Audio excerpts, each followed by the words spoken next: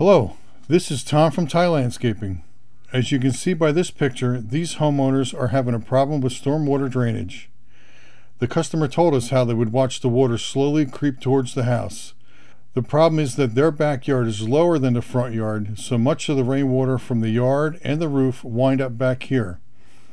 Plus, they're also getting a lot of rainwater from their neighbors, especially a neighbor's driveway, because their properties are higher. We'll be installing a large dry well using infiltrator chambers, stone, and filter fabric. This gives the water a place to go underground so it can dissipate into the soil.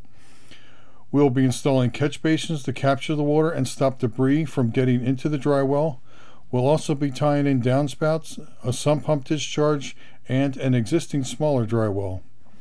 Their front yard goes up, and the front yard is completely flat, if you can see this. They did ask the town if they had any suggestions.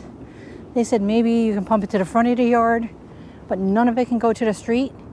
Now, you saw the picture of the water. Where are they pumping it to the front of the yard? It's impossible. And not to go into the street at all. Tom's taking apart the chambers. This is where they're going. We always lay them out beforehand. Okay, perfect. Perfect. So the dry well is dug.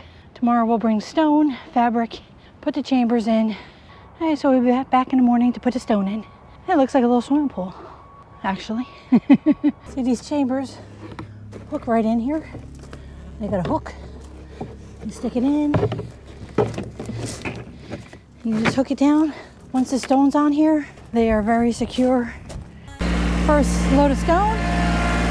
I forgot to show you. This right here is Tom's custom vent and clean out.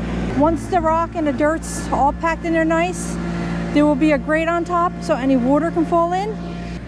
We got the catch basin that is tied into our system, and now there's all fabric around it. We have to just fill that in with stone. Go ahead. Go ahead. Okay, that's good. So there's a 20-inch catch basin. The dry well is all fabriced and ready for topsoil. We are back on this job. We just got over an inch of rain, and I'll show you how well this is doing. We're not even done yet. Customer is very happy. There's some things we just need to finish. I'm going to show you this wheelbarrow. So this is about how much rain we got last night. It's the palm of my hand. That's 4 to 5 inches of water in this wheelbarrow from last night's rain. And it just stopped this morning. So let me show you the planting bed slash levee. So since they get so much water from the neighbors, and you can see here, that's the neighbor. They still have water sitting in their yard. You can see here, this is how high the water got.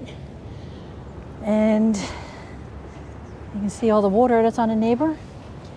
Normally that water would all be on our side. You can just see here that it did breach over to here. And there's more water over here. And you can see the level. I'll get up on this mound. You can see the level of how high the water got.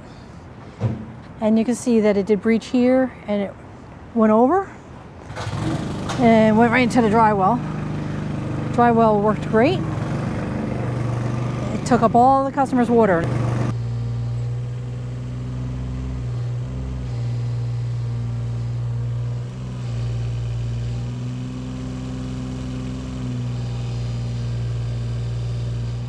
All right, we're completely finished, and we seeded and strawed.